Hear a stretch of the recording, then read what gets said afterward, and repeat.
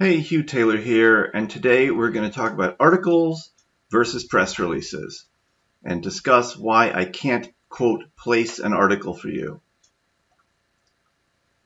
Can you place an article about me in the news? Can you get an article about me in the news? Or can you publish my article in the news? I get asked this question a lot. It comes up a lot in discussions with clients and prospective clients. And it's an understandable question, but partly because I'm in an industry, unfortunately, where there's a lot of hype and some even potentially misleading information about what people like me can do for you. And it's also based on some very understandable confusion about the difference between an article and a press release, which is kind of a esoteric thing in the news industry, and most people don't know about it and shouldn't know about it. It's why would you know? But that's the reason for this video.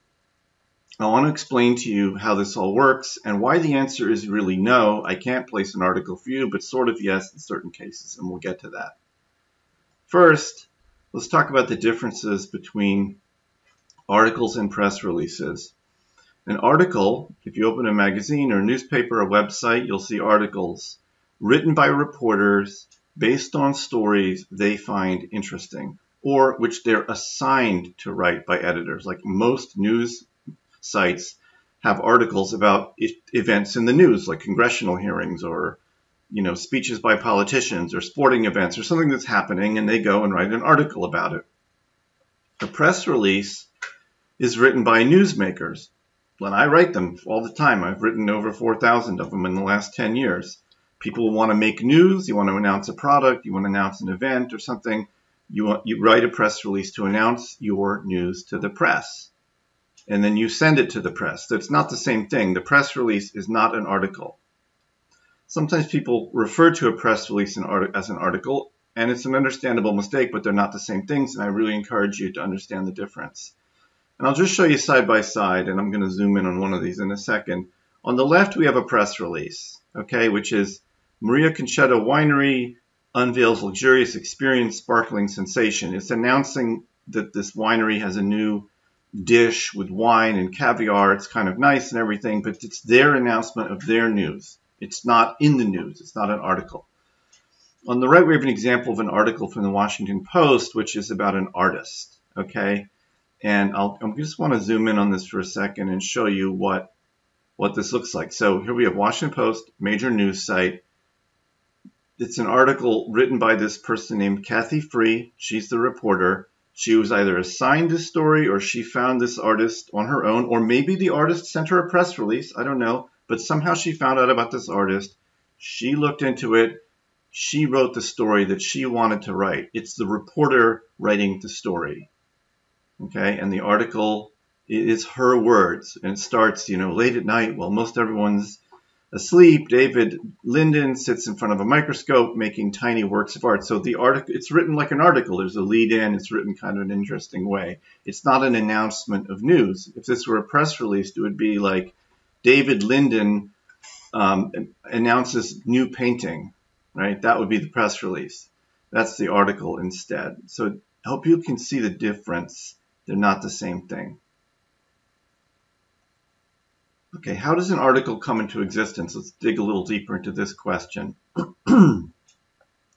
There's a couple of ways that an article can come into existence. Usually a reporter elects to investigate a story and write about it.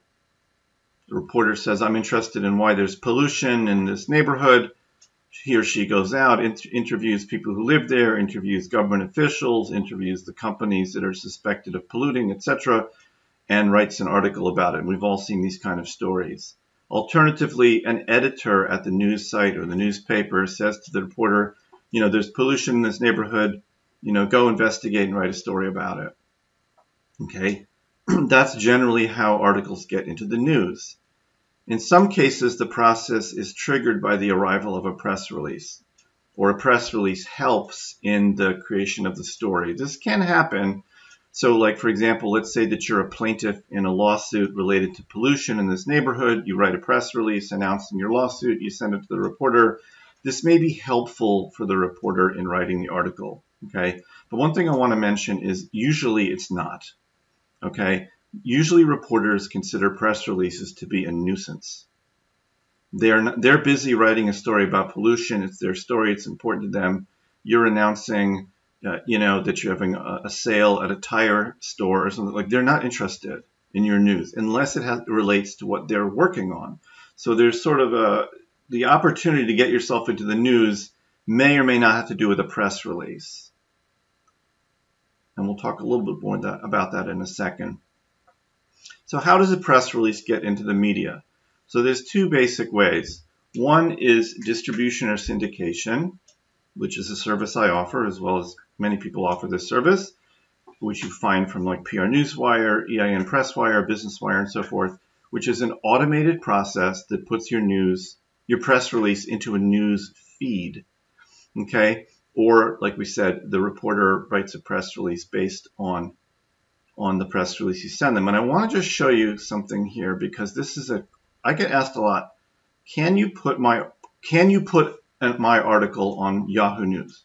Okay? So the basic answer is no, because this is Yahoo News. Okay? And I want to point out something to you. This is the health news feed on Yahoo News.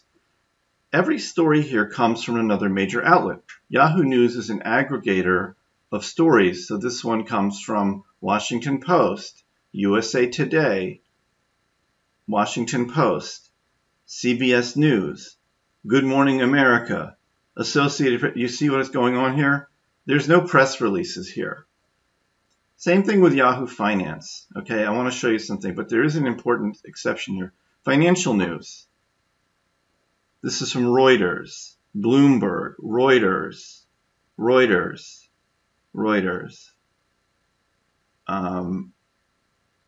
Bloomberg, etc.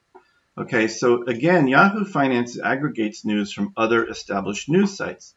Now here's an interesting thing. So here's Yahoo Finance also. Now this is a press release. It's totally a press release. Seawolf Water Resources announces, okay, it's a press release. They're announcing expanded produced water management, etc. There's a dateline, Midland, Texas, etc. The question is, how did this get here? The answer is it came from PR Newswire. You see that? PR Newswire from Cision. So you can pay PR Newswire, which is a press release distribution service, about $500 to $600, and they will put your press release onto Yahoo Finance.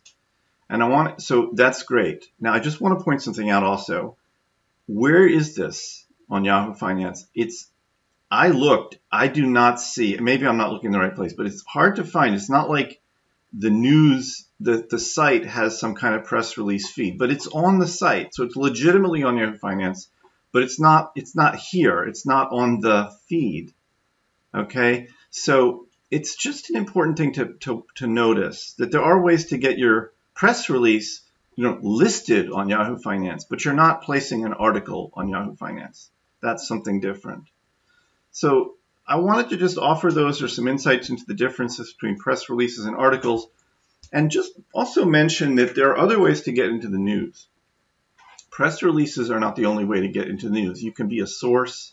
You can query reporters and see if they're interested in talking to you about your expertise. If you're an expert in a certain subject and you communicate with a reporter who covers that subject, they may want to talk to you about your story, about your expertise for an article they're writing. You can look at helpareporter.com, which is kind of the opposite, where reporters actually request expert input. They want to talk to you. You can hold an event. There's a lot of ways to get reporters engaged with your story and get yourself into the news.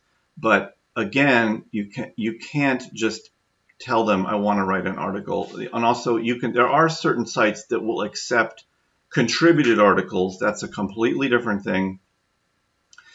That is where you write an article and send it to the media outlet, and they may publish it. That's a completely different thing. That is a legitimate way to get an article in the news. It's a lot of work, but it can help. But it's not like I'm not just like getting an article written magically about you in the press.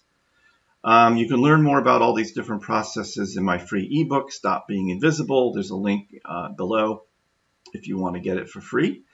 And maybe we can help if you want help with this kind of thing, let us know. We're available. There's actually a link below. You can set a meeting to talk with me, or you can visit our site, commsfactory.net. So thanks for being with us today for this, I think, relevant story.